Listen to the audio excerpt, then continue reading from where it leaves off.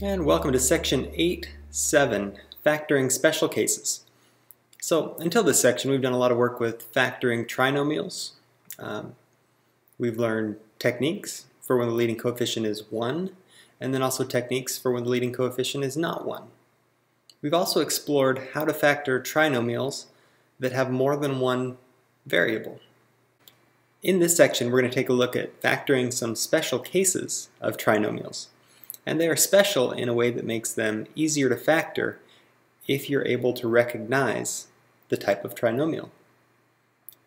The objective of this section, to factor perfect square trinomials and the differences of two squares. Lesson vocabulary: perfect square trinomial and difference of two squares. An essential understanding for this section: you can factor some trinomials by reversing the rules for multiplying special case binomials that you learned in lesson 8.4. Consider this problem. The diagram shows two adjacent squares and their areas. In terms of x, how much taller is the left square than the right square? Explain your reasoning. One of the first and most simple things we probably notice right away is that the side length of the smaller square is 5 units.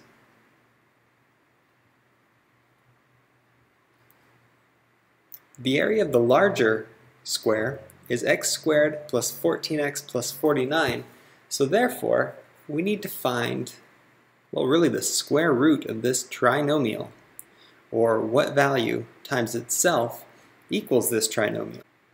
So what this results in is factoring the trinomial, but once factored we need to ensure that our two binomials or our two factors match one another. Let's give it a shot. First, copy the trinomial.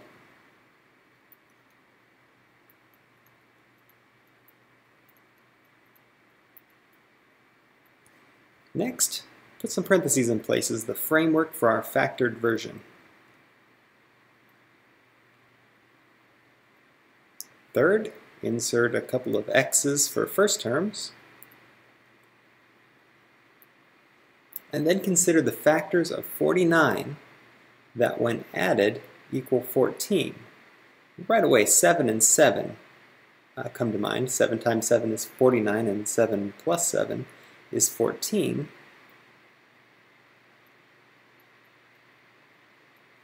And note that our factored form, which we could check with a quick FOIL, first, outer, inner, last, x squared plus 7x plus 7 more x's is plus 14x plus 49. Excellent. No pun intended. What we notice is that both of our binomials match. We have x plus 7 written twice. Bear in mind that can be written as x plus 7 squared. But that almost gets us off track from the task at hand. This is just something that's going to be valuable in the future. The task at hand was to find the side length of this square, and I think we've done it.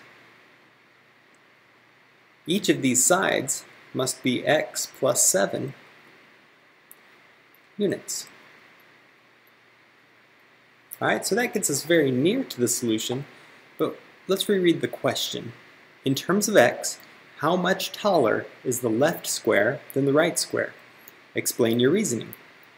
Well, if we have x plus 7 units representing, let's call it the height of this square,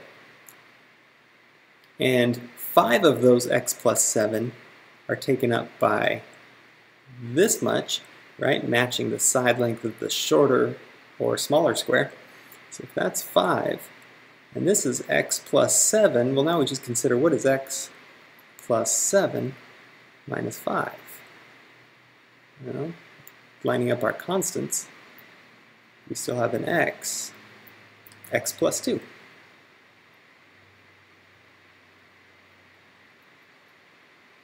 So our solution is x plus 2 units. Here's the book's example of this problem as well as the book's solution. You can take a moment to check it out. But the book's answer, at the bottom, the side length of the left square is x plus 7, and the side length of the right square is 5. So the left square is x plus 7 minus 5, and that's equal to x plus 2 units taller than the right square. Fantastic. Throughout this process, we should recall the rules for finding squares of binomials, right? A plus b squared equals the information at the right. We're more accustomed to seeing a as being an x or a y variable, and b as being some constant. But regardless, a plus b squared equals a squared plus 2ab plus b squared. Similarly, a minus b squared equals a squared minus 2ab plus b squared.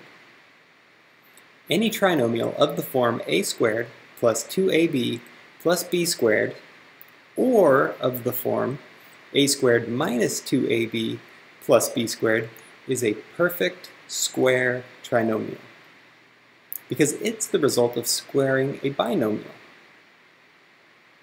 You can factor some trinomials by reversing the rules for multiplying special case binomials that you learned in Lesson 8.4. Reading the equations above from right to left gives you rules for factoring perfect square trinomials. What this really means is we're working backwards from what we may be used to.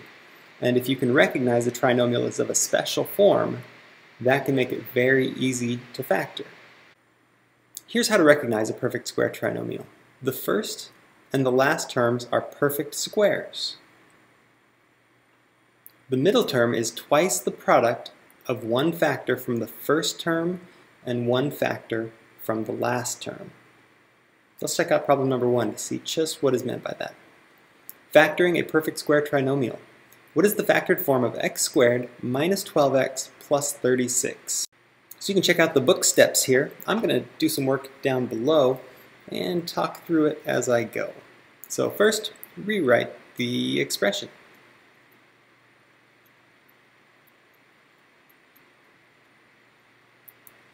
Note the leading coefficient is 1, and there are no common factors, right? We want to search for common factors and factor those out if they exist. No common factors, so we proceed.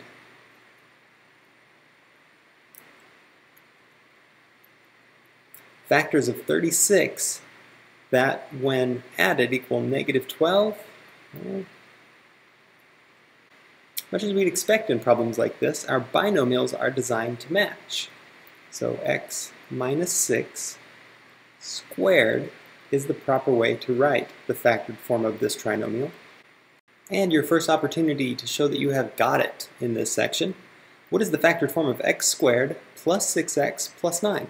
Work carefully and make your selection from the choices below. And your second got it question from this section. What is the factored form of x squared minus 14x plus 49? Work carefully and make your selection from the choices below.